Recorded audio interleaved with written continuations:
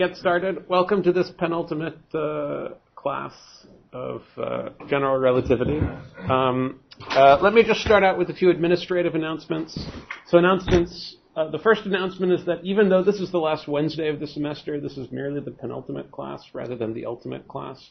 The ultimate class will take place on Friday, which is a Monday. So class will be on Friday, the usual time and place, namely now and here. Second announcement. So as you all know, the final exam is scheduled for April 11. And it is a take-home exam, 24 hours. Pick up in my office, which is Rutherford 3-something, 316, at 1 p.m. 24 hours. I've told you all about the exam, so we don't need to talk about it more. The one thing that I would like to mention is that if you have arranged with me to pick up the exam at some other date and time because you had some unavoidable scheduling contact, please email me to let me know exactly what date and time we agreed on, because I'm very bad at remembering these things. And so that way I can make sure that you get the exam when you need it. And all that stuff. So for alternate arrangements, presumably if you need an alternate arrangement, you've already contacted me. But please email again, just so that I can have a master list of who is taking the exam when. Let's see. Final announcement. So as I mentioned on the last problem set, there is, I think, a colloquium not this Friday but next Friday, which will probably be of great interest to those of you thinking about general relativity. I realize it's during exam week, so as an extra inducement to get you to go, even though it's during exam week, I'll give you a little bit of extra credit for attending next week's colloquium. Let's see, that would be a week from Friday, which is sometime on or around April 15th, I think. So it's April 15th at 3:30. For those of, in the interest of fairness, for those of you who have some sort of radical, unavoidable scheduling conflict and can't make the colloquium, then if you would still like access to extra credit, email me. I know there's a fluid mechanics exam at that time. So for example, if you feel unfairly biased against because you have to be an exam at that time and you want to do something else to obtain the meager amount of extra credit that you'll receive for attending the colloquium, let me know. I'll probably make you watch an online lecture on something interesting and then write a paragraph about it or something like that.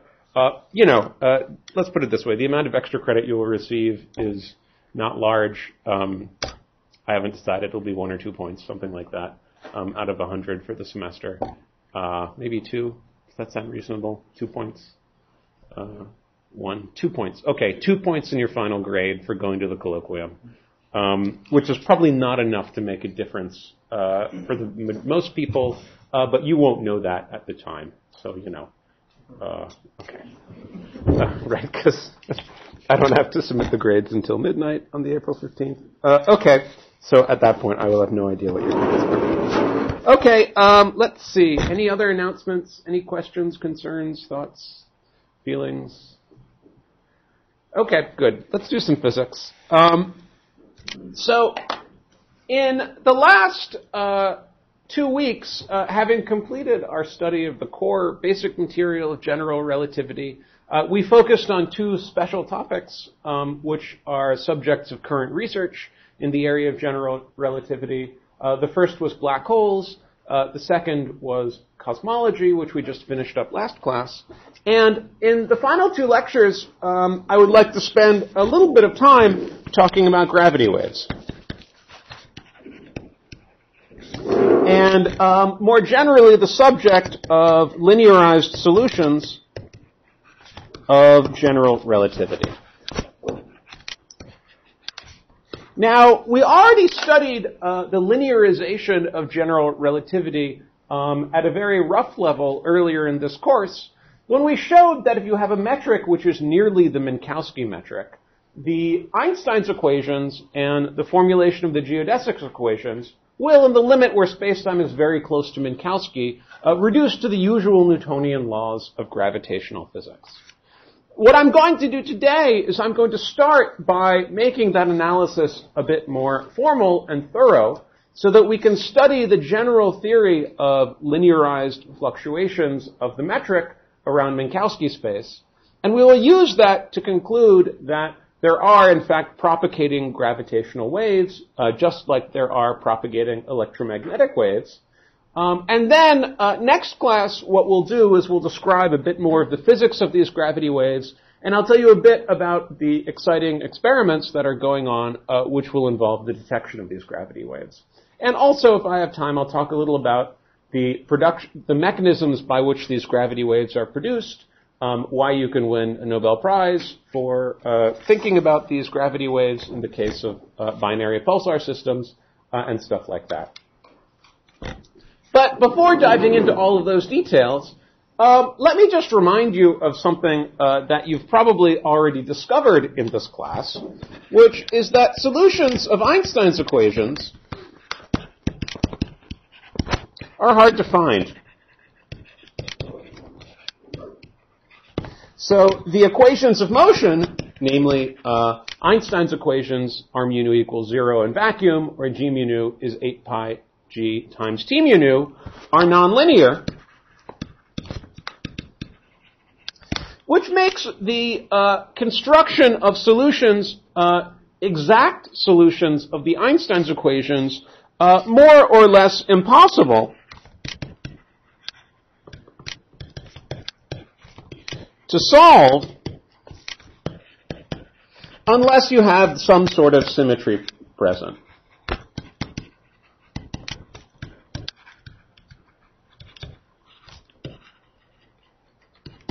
So in the absence of symmetry, there are really only two techniques that one can use to study the solutions of the equations of motion of general relativity.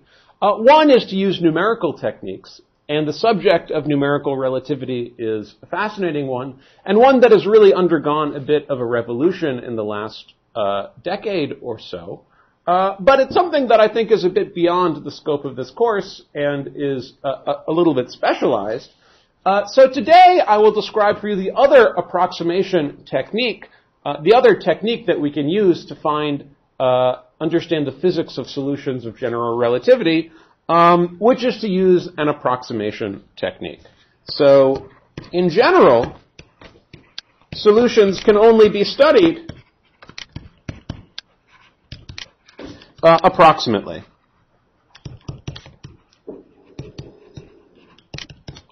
And so today, the approximation that I would like to consider in our study of certain solutions of Einstein's equations is the approximation where we consider a metric which is very close to Minkowski space. So I would like to imagine a metric which is equal to the Minkowski metric plus a small perturbation. Explicitly, if we were to use some coordinate system such as the Minkowski coordinates, then the metric would be equal to the Minkowski metric plus a small perturbation, which I will call h mu nu. And in studying the dynamics of these small perturbations, what I will do is work only to first order in this small perturbation, h mu nu. So you could imagine there's some small parameter epsilon in front of h, and we're going to take our equations of motion and expand them in a Taylor series in epsilon only to linear order in epsilon. So what does that mean? Well, in particular, if you think about it, and as we'll see explicitly, it means that we're working in the approximation where the equations of motion for h mu nu are going to be linear. So that means that if you solve the equations of motion that we're going to find for h mu nu, then you can add one solution of those equations to another solution, and you'll get a third solution. So in this approximation, where we only keep the linear terms in the equations of motion, the equations of motion are linear. That's the definition of this approximation. And so you can write down gravity wave solutions, for example, and superimpose them on top of each other. So in this approximation, the theory is linear.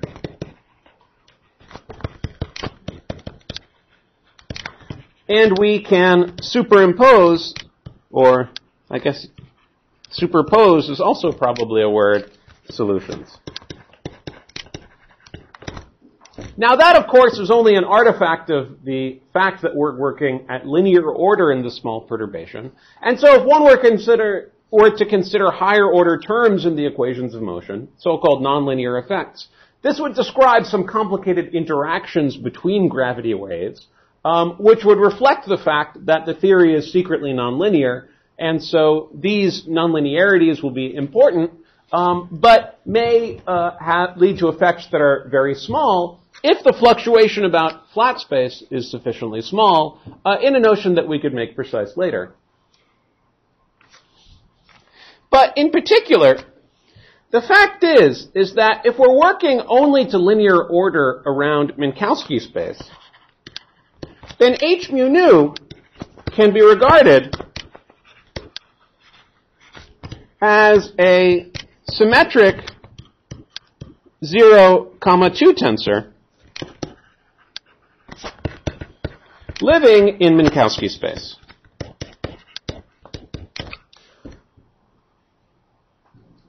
So just like in electromagnetism, we have a theory, a field theory, whose basic dynamical variable is a 0, 1 tensor, namely a differential form, which is the electromagnetic potential.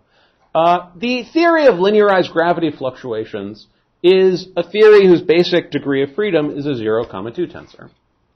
And so the theory of linearized metric perturbations is very similar in spirit, and indeed quite similar in some of the details, to the theory of electromagnetism. It's only approximation to general relativity, of course, but in this approximation, many of the things that you know and love about electromagnetism will also apply to the theory of linearized metric perturbations. And that is the theory that I would like to start working out today, and probably will not finish until sometime on Friday. So the metric is the Minkowski metric plus a small perturbation h mu nu, which is regarded as a 0, 2 tensor living in Minkowski space. And because I wish to regard this h mu nu as a tensor living in Minkowski space, what I would like to do for the rest of this lecture and next lecture is, instead of raising and lowering indices with respect to the metric g mu nu, I will raise and lower indices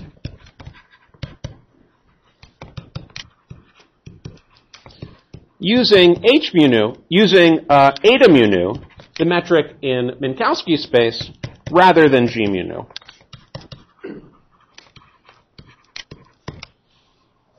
Why is that kosher? Well, that's a reasonable thing to do because h mu nu and g mu nu differ by a term which is of order h. So if you're working only to leading order in h, then this is a legitimate approximation. So if we use this notation, then it's rather easy, for example, to work out the Christoffel symbols and the Riemann tensor, and hence Einstein's equations. Yes? What physical thing would be responsible for each unit? We will discuss exactly what sort of sources will be responsible for h mu nu. Loosely speaking, you should think of the analogy with electromagnetism. So what sort of sources are responsible for electromagnetic waves? Anytime you have a charge and that charge moves, it produces an electromagnetic wave. Okay, the same is now true in gravity. Anytime you have a mass and that mass moves, then that produces a gravitational wave. So, for example, when stars collapse into neutron stars, some order 1 fraction of the energy of the star is emitted in gravitational waves. It might not be order 1, it might be of order 10% or 1%, but some sizable fraction of the energy of the star collapsing will be emitted in gravitational waves. The most famous source of gravity waves that people have studied, in fact, are binary pulsar systems, where you have 2 pulsars, 2 neutron stars, which are rotating around one another, and so they're emitting gravitational waves, just like they're emitting electromagnetic waves. So, if you have some complicated stellar collapse, for example, some order 1 fraction of the energy is emitted by electromagnetic waves, and some order 1 fraction of the energy is emitted by gravitational waves. When we work out the equations of motion, as I'll do so in the next few minutes, you'll see explicitly how it is that moving sources can lead to the production of gravitational waves. Question? Just on the topic of the collapse and start releasing gravitational waves, the collapse has to be asymmetric, right? Yes, we'll discuss that. In fact, even though you might not realize that I've already taught you in the lectures on black holes, why it is that you can't have a perfectly spherically symmetric collapsing star. Okay, if you think about it, you might realize why it is that's impossible in general relativity. But we'll review that in probably next lecture. Okay, any other questions? Yes.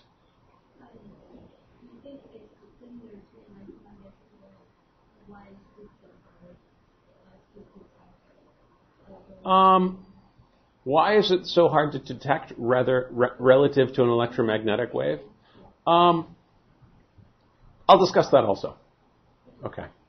There's, in fact, a very easy reason to understand why it is so hard to detect. We'll discuss that. Well, one reason why it's... Okay. We'll get to that when the time comes. Okay. So we could now go ahead and work out, for example, the Christoffel symbols. So what is this? This is 1/2 times the inverse metric, g upper mu nu. But deleting order in h, this is equal to the inverse of the Minkowski metric, because g upper mu nu is equal to eta mu nu minus h mu nu. H mu nu, plus terms which will be linear in H. So, to leading order in H, the only terms that will appear in the Christoffel symbol will be 1/2 eta mu nu times various terms that involve derivatives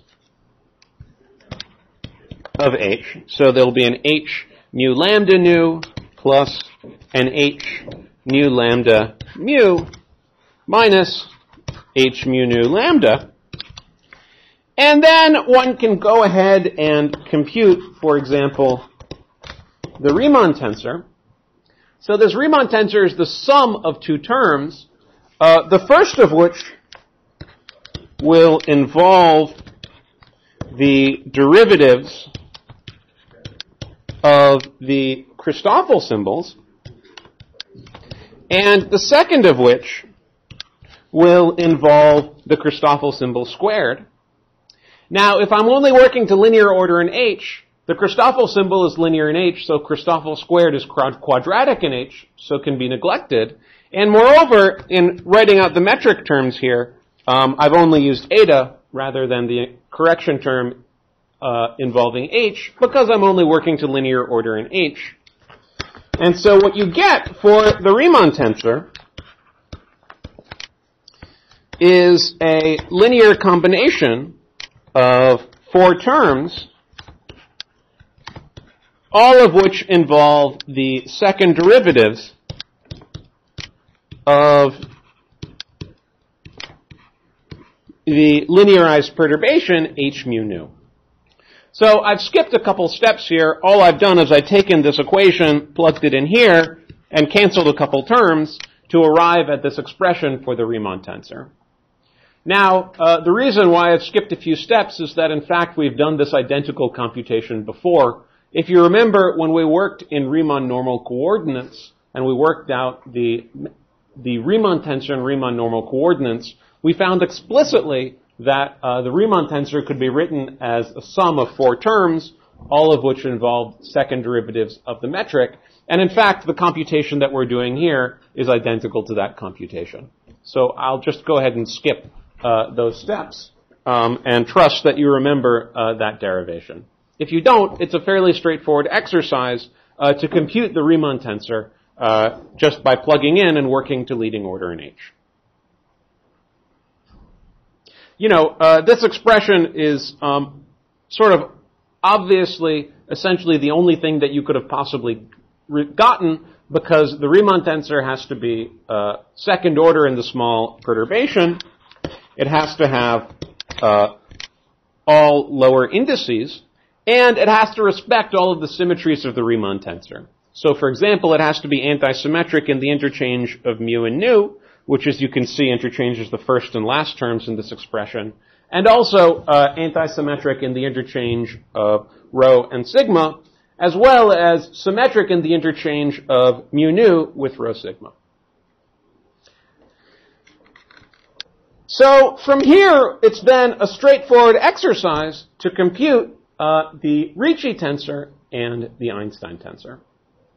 So in order to make our life a little simpler, and the equations that we get a little simpler, I'll define a quantity H, which is the trace of the small perturbation H mu nu, because many of the equations will take a simpler form when written in terms of H.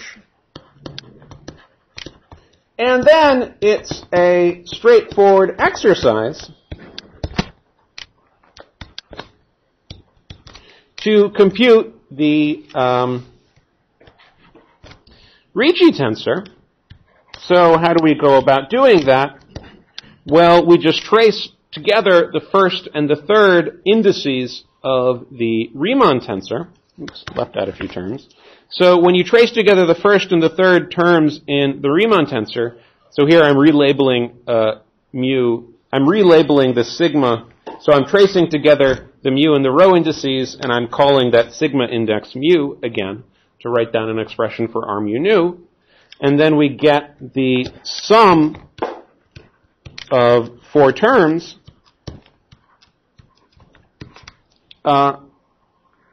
So, for example, this first term, when we trace together the mu and the rho index, we contract one of the indices of H with one of the derivative indices to get this term.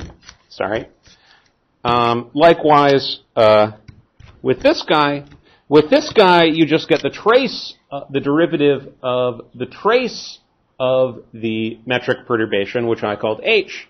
And then finally, with this guy, you're contracting together the 2 derivative indices to get this term. And finally, we can work out the Ricci scalar by tracing together the mu and the nu indices. So when you do that, the first 2 terms are equal, and what do you get? You get, if I've done everything correctly, H mu nu, comma mu nu. And the last 2 terms also are the same when you trace the mu and nu indices together. You get H, comma mu mu,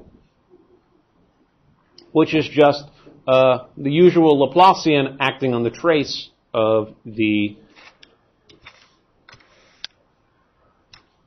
linearized perturbation H. And finally, we can go ahead and work out the Einstein tensor, which is the linear combination of the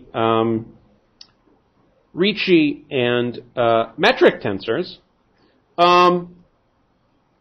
It's sort of a long expression. Well, okay.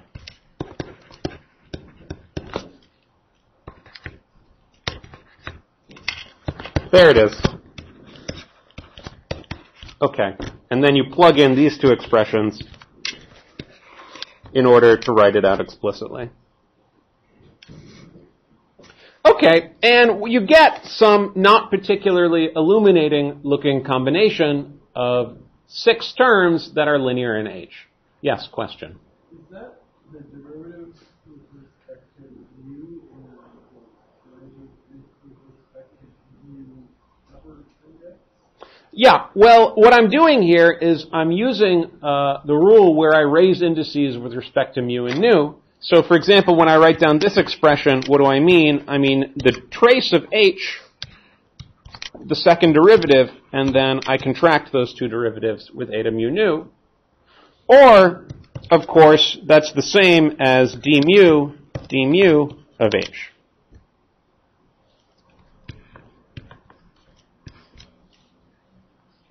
Namely, it's the usual Laplacian that you would write down, minus dt squared plus dx squared. I guess you would call that the D'Alembertian, acting on the scalar function, which is h, which is the trace of the linearized perturbation. Is that clear? Any questions? I've gone through this a little quickly because this is just some straightforward manipulation of the sort that we've seen before. And I don't want to dwell on too many of the details here. Any questions?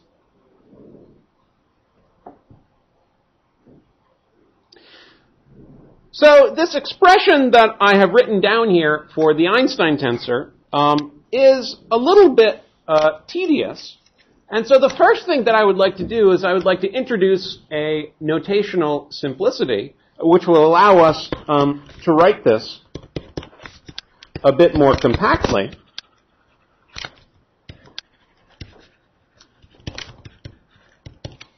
So what I'll do is I'll introduce something that I'll call h bar, which is also a symmetric 2 tensor, which is just h mu nu minus 1/2 h times eta mu nu. And this is a linear combination of h and eta mu nu. And it is sometimes referred to as the trace reversed h mu nu. So you've probably sometimes seen things like trace subtracted tensors, where you subtract off, you take the linear combination of a matrix and the identity matrix such that the trace of that linear combination is 0. This is not the trace subtracted, but in fact the trace reversed. Why is it called the trace reversed? Well, if I defined h bar to be the trace of the symmetric 2 tensor h bar, what is that? That's h, the trace of h mu nu, minus h times 1/2 times the trace of eta mu nu, which is 4, so that's minus h. So I've just defined the linear combination of h and eta mu nu such that the trace of h bar is minus the trace of h. Why have I done that? Well, I've done that because you can then see that this trace subtraction here is identical to the combination of r mu nu and g mu nu, of r mu nu and eta mu nu that I used to define the Einstein tensor. So if I wanted to write out the Einstein tensor in terms of h bar instead of h, it's just given by the Riemann tensor, by the Ricci tensor, where I replace h by h bar. So that means that the expression for the Einstein tensor is a little bit simpler when we write it in terms of h bar rather than h.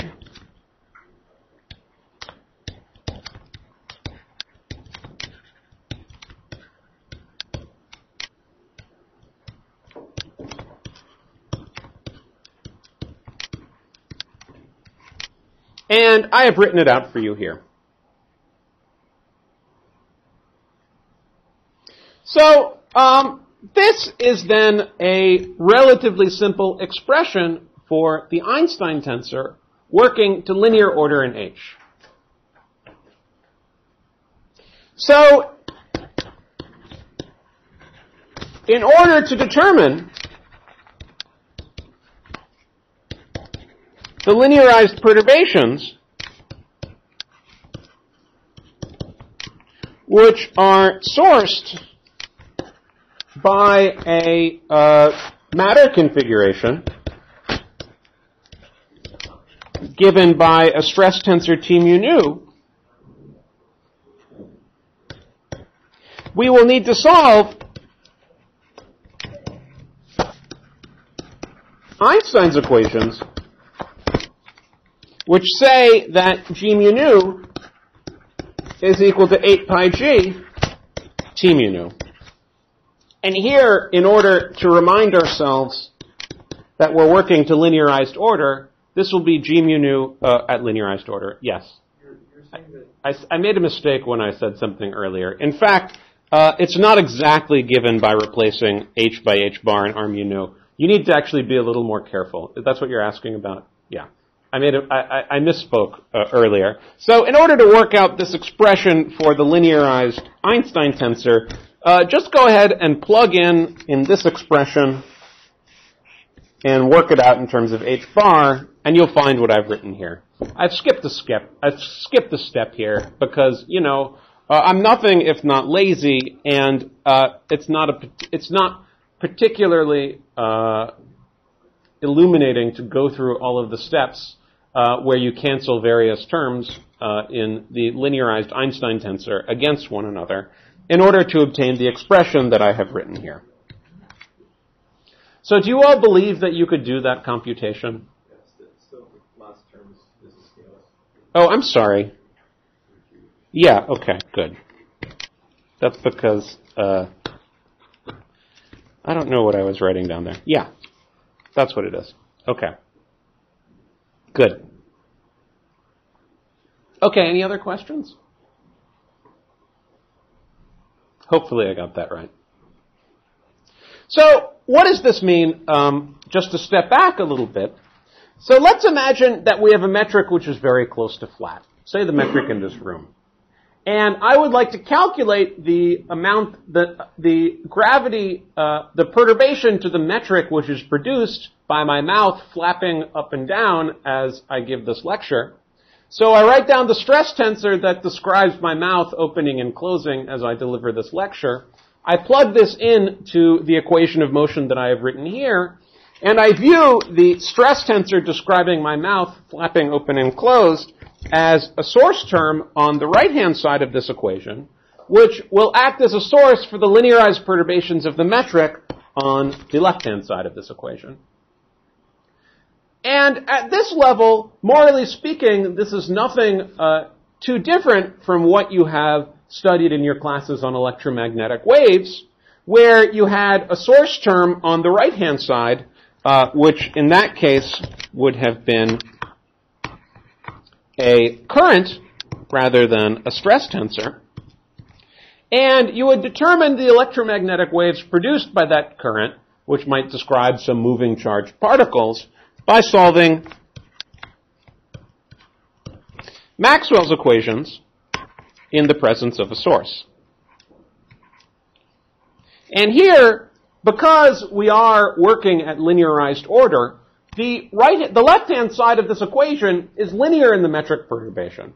And so we can go ahead and solve this equation by using some method of Green's functions in order to determine the gravitational radiation, just as we did in the case of electromagnetism. So what I would like to do now is work that out a little bit more explicitly. But at this point, morally, it should be clear that what we're doing is no more or no less difficult than what one does in electromagnetism. The equations are a little bit more complicated, although, as we'll see in a few minutes, they actually are not any more complicated. But at this point, the equations look a little bit more complicated. But at the conceptual level, there's nothing particularly difficult about what needs to be done here. But an important point and the point which I really want to emphasize, is that even without sources, on the right-hand side of this equation, this is a non-trivial second-order differential equation for h mu nu, which has non-zero solutions.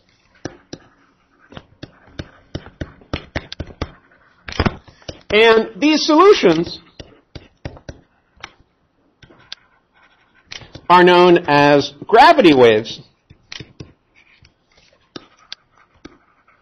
Namely, they are propagating perturbations of the Minkowski metric, which can be thought of to a large extent as being exactly analogous to electromagnetic waves. And these waves will solve the differential equation g mu nu, working at linear order, is set equal to 0.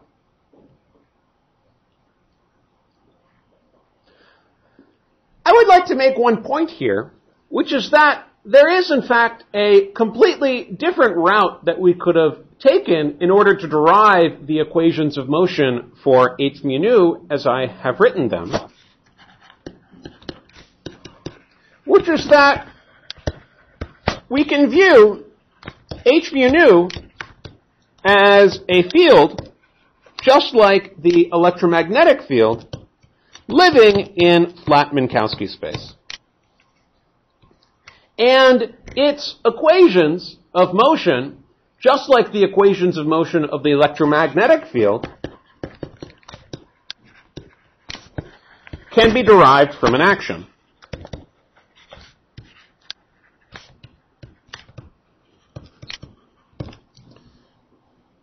Now, what is the action that will lead to the equations of motion that we have written down for h mu nu? Well, this action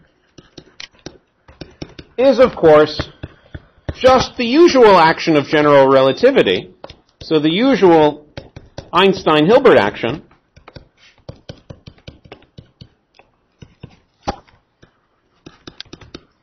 but because we're working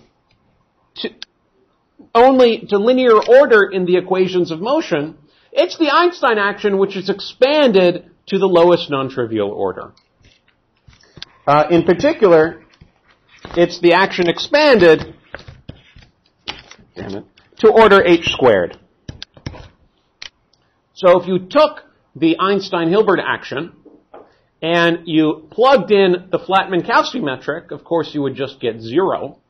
But if you took a metric which was very close to the flat Minkowski space, and you started expanding the Einstein-Hilbert action, order by order in this small perturbation, you would find that the term linear in h would vanish, and the first non-trivial term would be second order in h, and so you would find an action which is quadratic in h. That's good. Actions are always quadratic in their field variables. And the equations of motion for h are found by writing down the Euler-Lagrange equations obtained by minimizing that action with respect to h, so that the functional derivative of s with respect to h is equal to 0. That would give you some linearized equations of motion, which would be precisely the Einstein tensor at linear order that we've written down above. Any questions on that? I think that's a nice exercise to go through. Actually, expanding the Einstein action to quadratic order in h is somewhat more tedious than the exercise that we went through above. So I only wrote down for you above the Ricci scalar expanded to linear order in h. If you wanted to go through this exercise, you would need to expand it to quadratic order in h. That's a straightforward but rather tedious prospect, so I won't go through it here. Are there any questions on this, however? The idea, hopefully, is reasonably clear. So here's a quiz for all of you. So I told you that if you expand the Einstein action order by order in h, the term linear in h vanishes. Can anyone tell me why?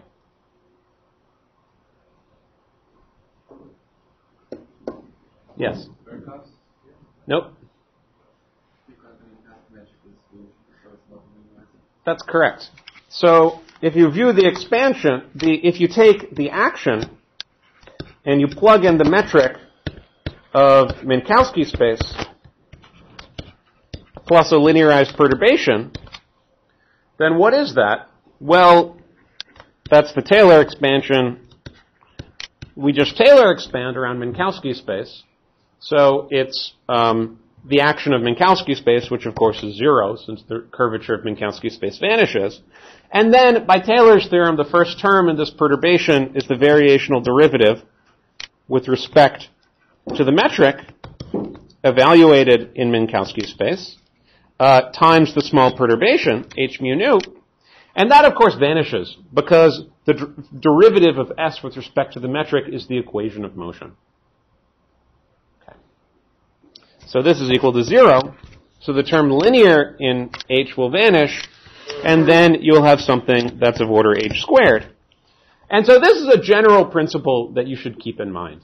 Whenever you have a solution to the equations of motion, the action will vanish at linear order by definition because those are the equations of motion, which means that the small fluctuations can be found by expanding that action to quadratic order in a small fluctuation. In mechanics, this is a standard thing to do whenever you study the motion around some equilibrium solution. You find that motion by expanding the equations of motion to linear order or the action to quadratic order around an equilibrium solution.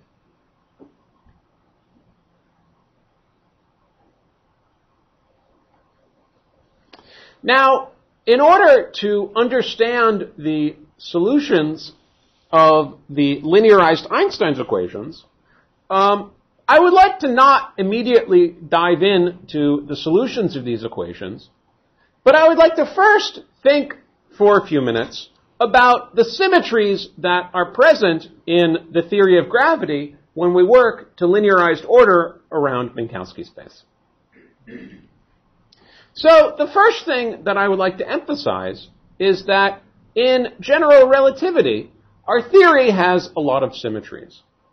The symmetries that we have used in constructing the theory of general relativity are the symmetries under coordinate transformations. These are analogous to the symmetries under gauge transformations that we encounter when we study electromagnetism. So,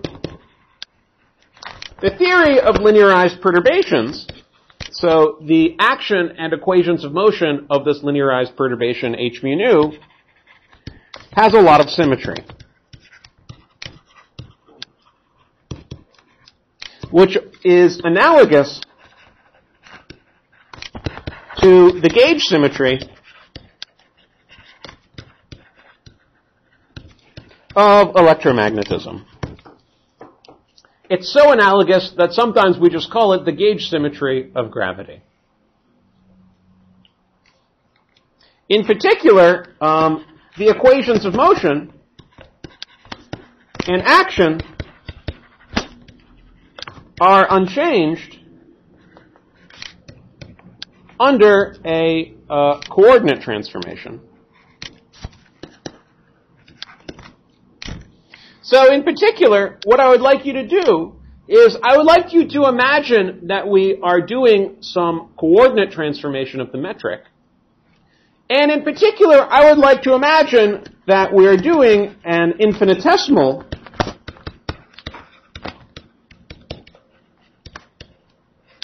coordinate transformation.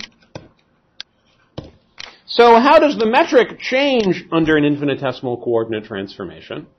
Well, as we have learned, an infinitesimal coordinate transformation is described by a vector, say v mu. So that's the vector which generates this coordinate transformation.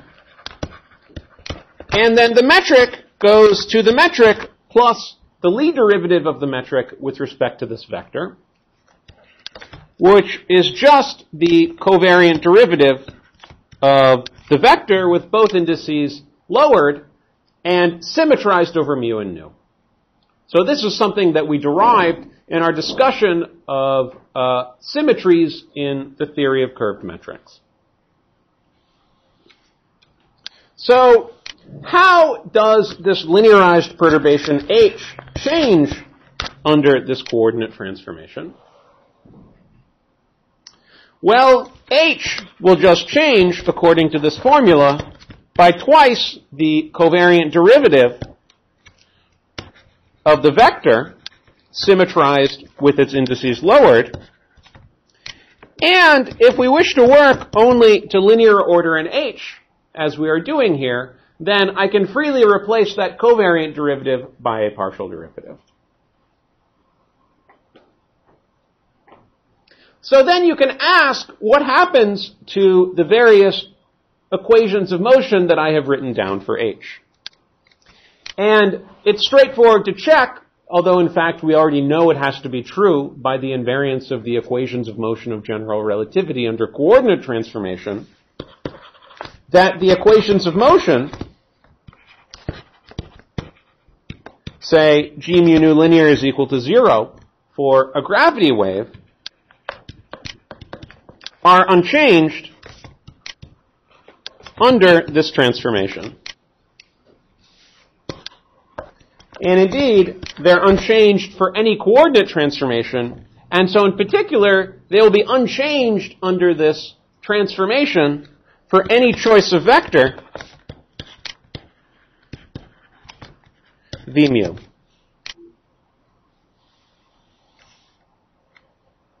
So just to summarize, we have H mu nu, which we view as a symmetric 0-2 tensor living in Minkowski space. And in fact, the equations of motion are unchanged if we do the following. We choose an arbitrary vector v in Minkowski space. We take h to h plus the derivative of v, appropriately symmetrized and lowered, and then it turns out that our expression for G linear is completely unchanged when we do this. And in fact, so is our expression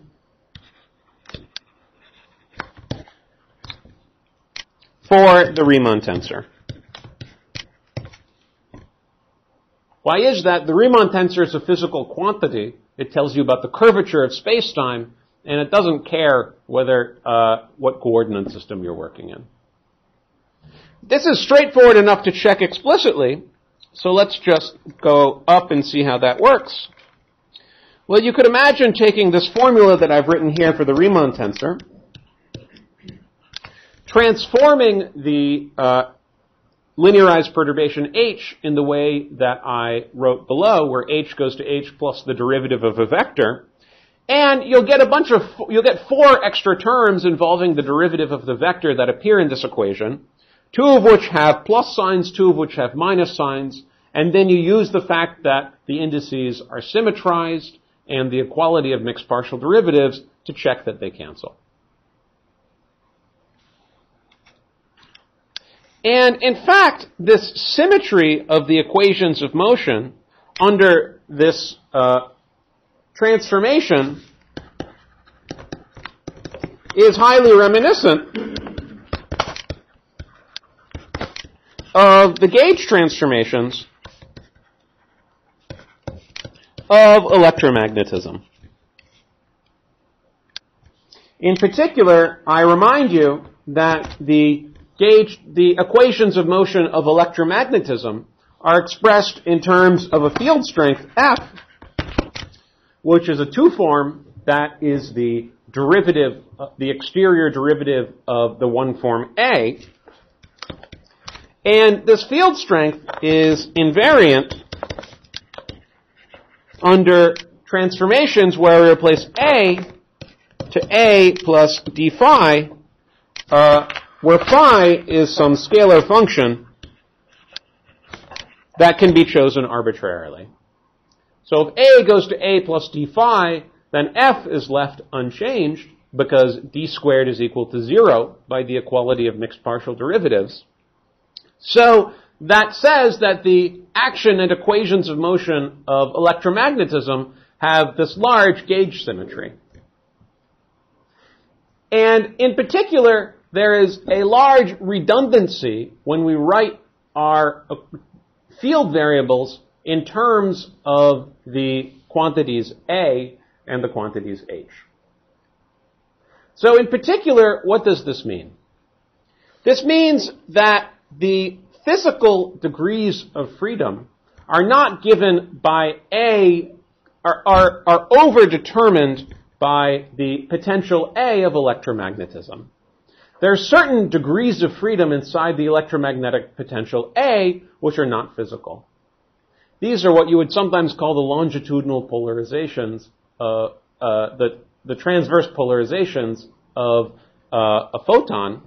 And likewise, in general relativity, there are certain degrees of freedom living inside the linearized perturbation H, which are not genuine geometric degrees of freedom of space-time, but they only reflect the fact that H contains in it also some things which depend on your choice of coordinate. What does this mean from a practical point of view? What this means is that we can use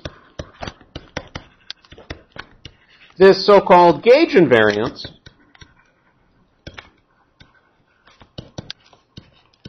to put the linearized metric perturbation h mu nu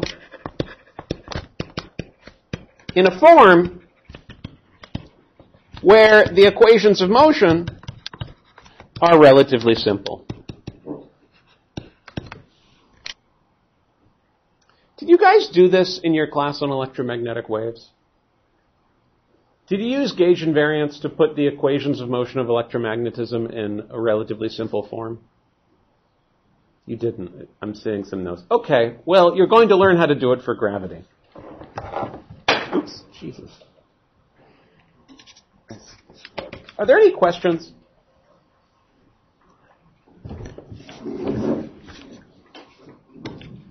So, just to reiterate, when we formulate the dynamics of electromagnetism by thinking of the electromagnetic potential as the basic degree of freedom of electromagnetism, we're actually being a bit too generous. And in fact, the physical degrees of freedom of electromagnetism do not include all of the degrees of freedom contained in the electromagnetic potential. For example, an overall shift of the electromagnetic potential is not a physical degree of freedom. Likewise, in gravity, when we describe the degrees of freedom of the linearized perturbations of space-time in terms of a symmetric 0-2 tensor h mu nu, we are in fact being over-determining we're over-counting the number of physical degrees of freedom, because some of those degrees of freedom can be removed by a judicious choice of coordinates. So what I would now like to do is use a choice of coordinates, a clever choice of coordinates, to put the linearized perturbation h in a form which will make it easy to handle. In particular, this process is known as making a gauge choice.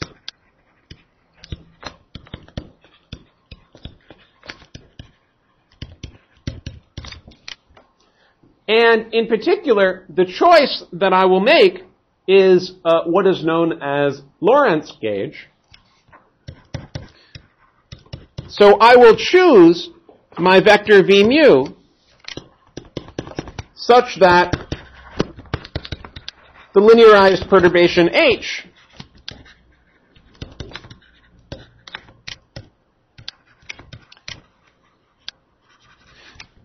is in what is known as Lorentz gauge, which means that it obeys the equation d mu h bar mu nu is equal to 0.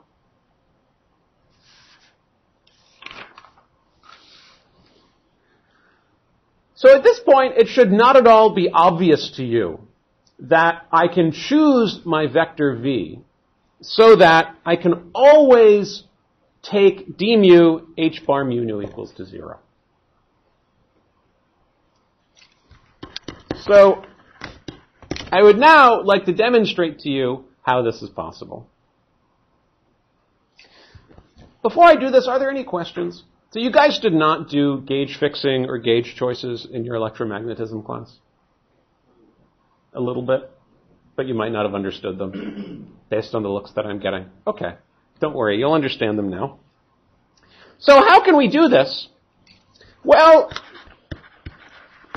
how does the linearized metric perturbation change under a coordinate transformation? Well, this is what I wrote down above. H mu goes to H mu nu plus the symmetrized partial derivative of V nu for some vector V. Now, I'm imposing a gauge condition on the trace subtracted metric perturbation. So I need to understand how the trace of H transforms.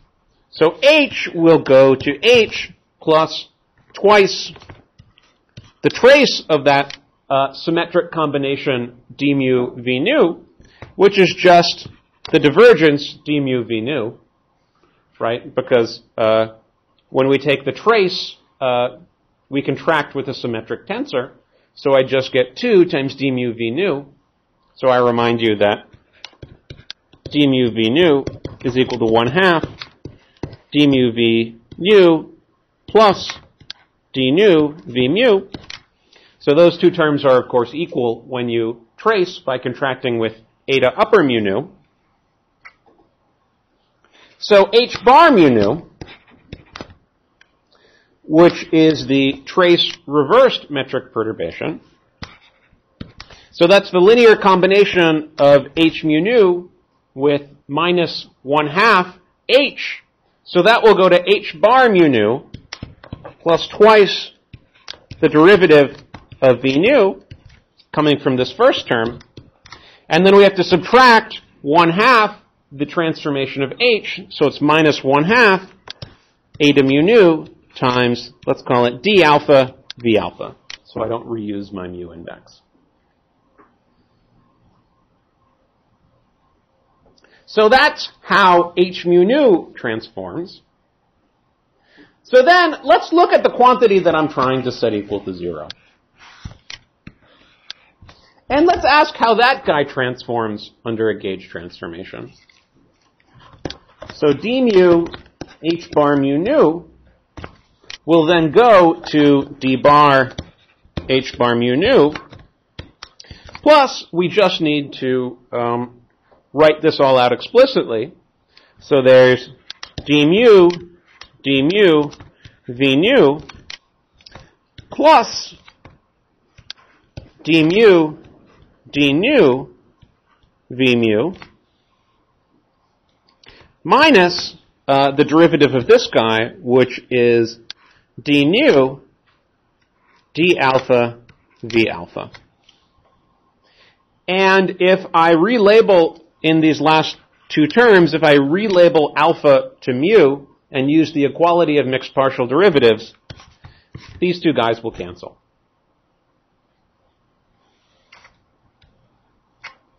So under a gauge transformation, the quantity d mu H bar mu nu just picks up this term here, which is d mu V nu.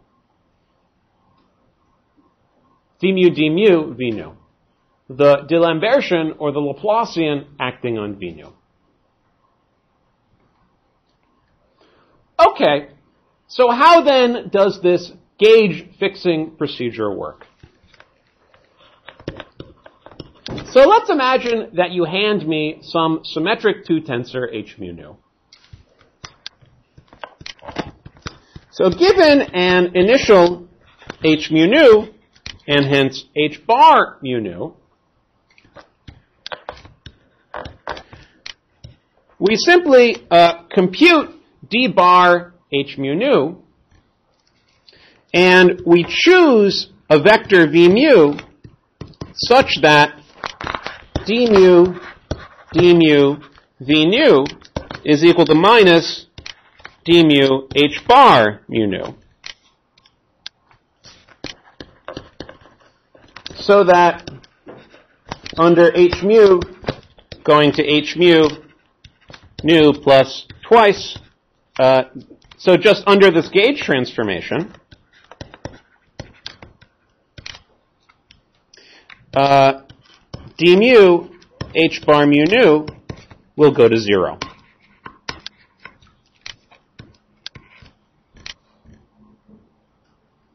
And the only remaining question, then, is whether it is always possible to choose a vector so that this differential equation, which I have written in a box here, is satisfied. And the point is the following. Let's stare at this differential equation. This is a differential equation for v in terms of h. And what does it say? It says that the D'Alembert operator, or the Laplacian operator,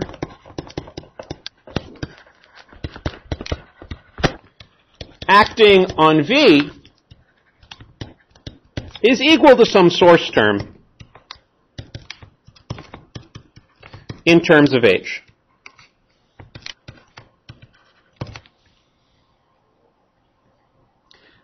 And one thing that you hopefully learned in your electromagnetism class is how to solve equations of the sort where the D'Alembert acting on some function is equal to some other function.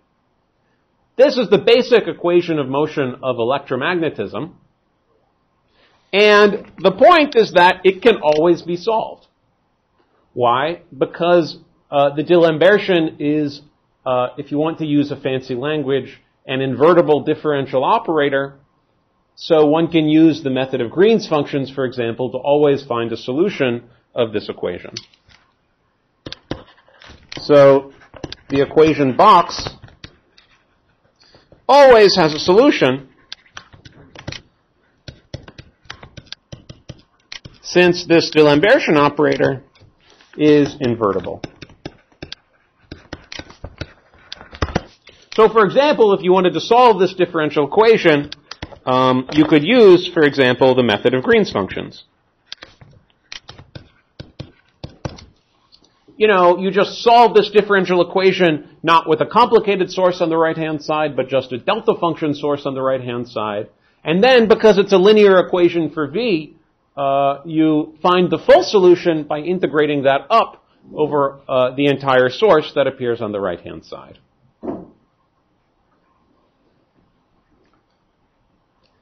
The nice thing about this procedure, however, is that we never actually do this. We simply declare that we have used our freedom under coordinate transformations to set a gauge where d mu h bar mu nu is equal to 0.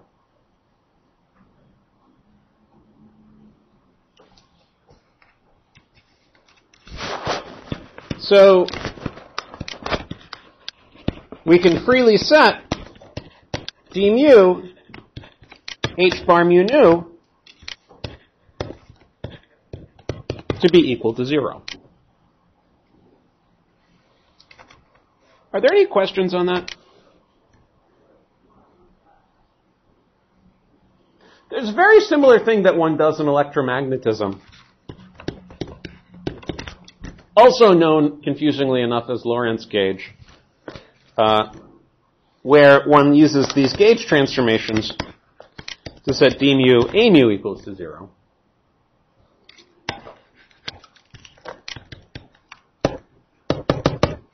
Damn it.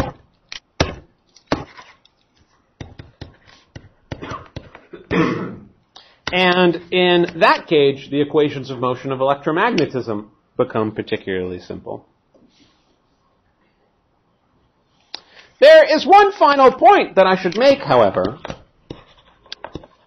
which is that we have not completely exhausted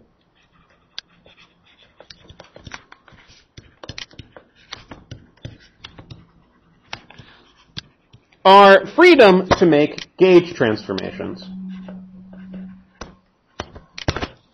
Sorry, there's an R there. That's free. That's the word freedom.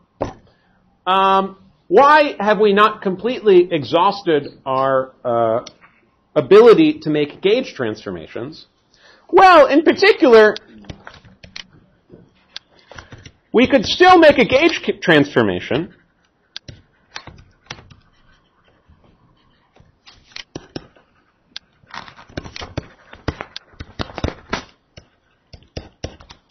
which obeys grad mu, the D'Alembertian acting on V is equal to 0. And then this would preserve the Lorentz gauge condition.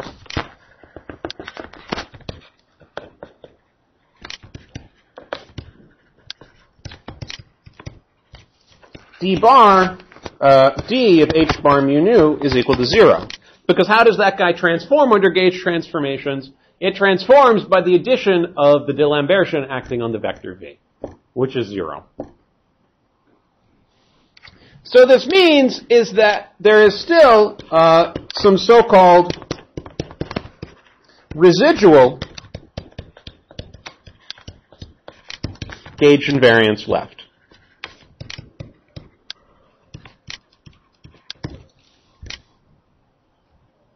And when we try and completely solve the equations of motion, in order to count the number of degrees of freedom of a gravitational wave, we will impose some further conditions which will completely use up our freedom to choose a vector v obeying this condition.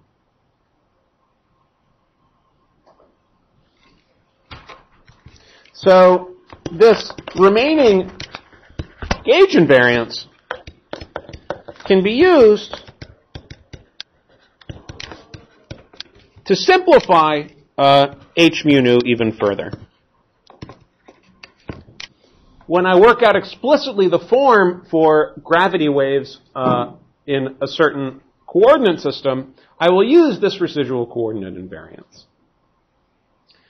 But the first thing that I would like to do is just show you how simple the equations of motion for a gravitational perturbation look in Lorentz gauge.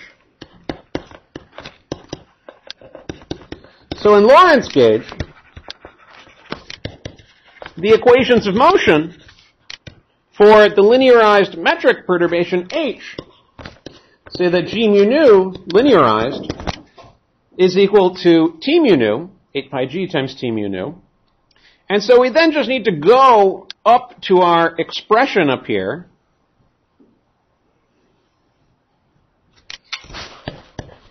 for the Einstein tensor working at linear order, and we get to impose the Lorentz gauge condition, which says that whenever you have a derivative contracted with an index of h bar, you get 0. So that first term is equal to 0. That second term is equal to 0. And we are just left with the third term.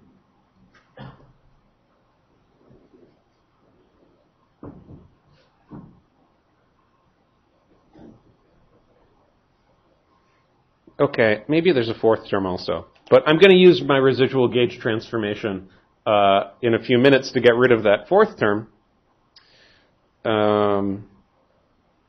Okay.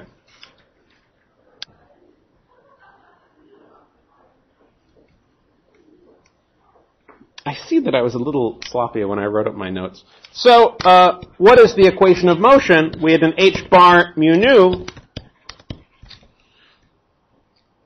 a second derivative thereof, plus a second term, what was that? Minus h bar mu nu, h bar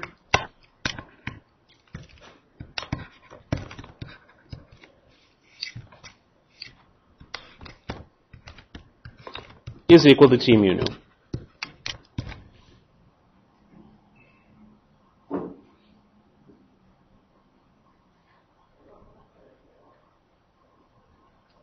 This then is a rather simple equation to solve.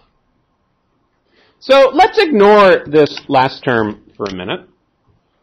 So if you just ignored that last term, then what is this expression?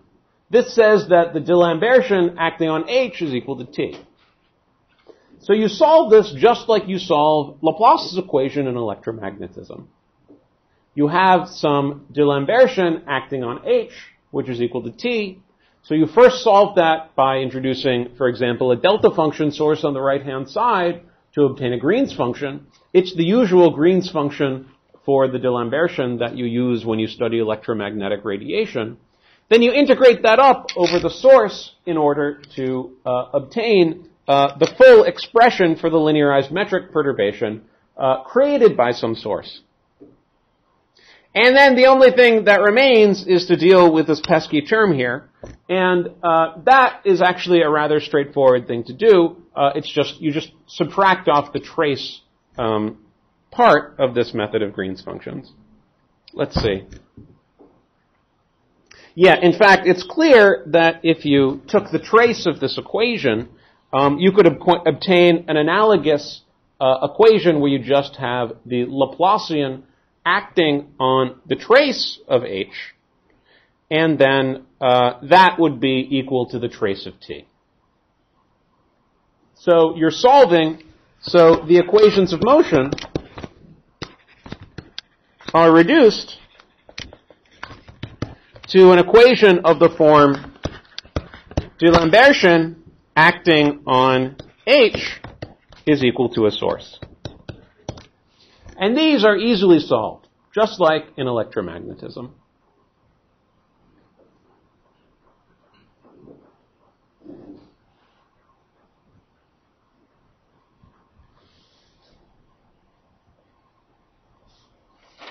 Are there any questions?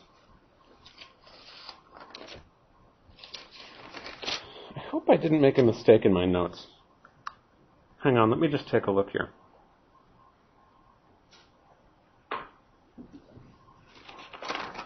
I hope I didn't lie to you.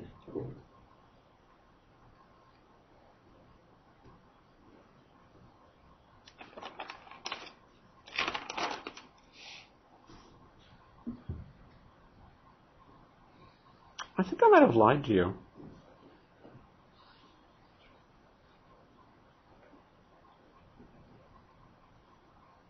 Unfortunately, I really don't like the discussion of gravity waves in the textbook. So I did this without the help of the textbook when I was preparing my lecture. So I think I might have had an equation wrong up above.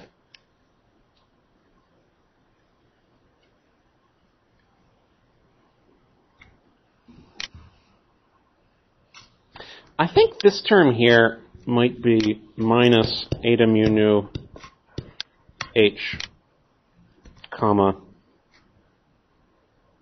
H, let's call it alpha beta, comma alpha beta.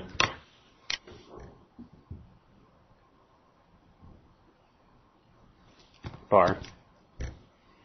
I don't think this is worked out I don't know if it's worked out in the text, actually. I think I might have done this myself. But I'm worried that I lied to you. Okay, I'm going to have to, we're almost done with the class, so I'm going to have to work that out myself and see what I get. I think I might have made a mistake when I wrote the lecture notes, because I think what you're supposed to get has no term like this here. Okay, I apologize for that. But can't you get rid of it? Well, you put that source there and you put it to the other side? Yeah, I could always get rid of it. Okay, let's put it this way. I'm not sure. I'm going to have to redo the computation and take a look. The reason why I was a little sloppy is that by the end of the next page, I'm going to use a gauge choice where I set that equal to 0 anyway. So I think what I might have done is made my gauge choice earlier on in the computation than I have in my lecture notes. So I'm going to have to check up on whether or not it's 0. To some extent, however, I don't care whether or not it's 0, because the next thing that I would like to do is focus on what the solutions look like away from sources. Namely, where T mu nu is equal to 0. So that we set the right-hand side of this equation equal to 0. And then, as we described, both of these two terms must separately be equal to 0, because if we take the trace of this equation, it just says that h bar comma mu nu is equal to 0. And so even if we're using a gauge where that term has not yet been set equal to 0. It's set equal to 0 by the equations of motion. And so the equations of motion become a Laplacian, or a D'Alembertian, acting on h bar mu nu is equal to 0. Or, if we wish to use Cartesian coordinates, minus dt squared plus grad squared, the spatial derivative, acting on h mu nu bar is equal to 0. So what are the solutions to this equation? Well, the solutions to this equation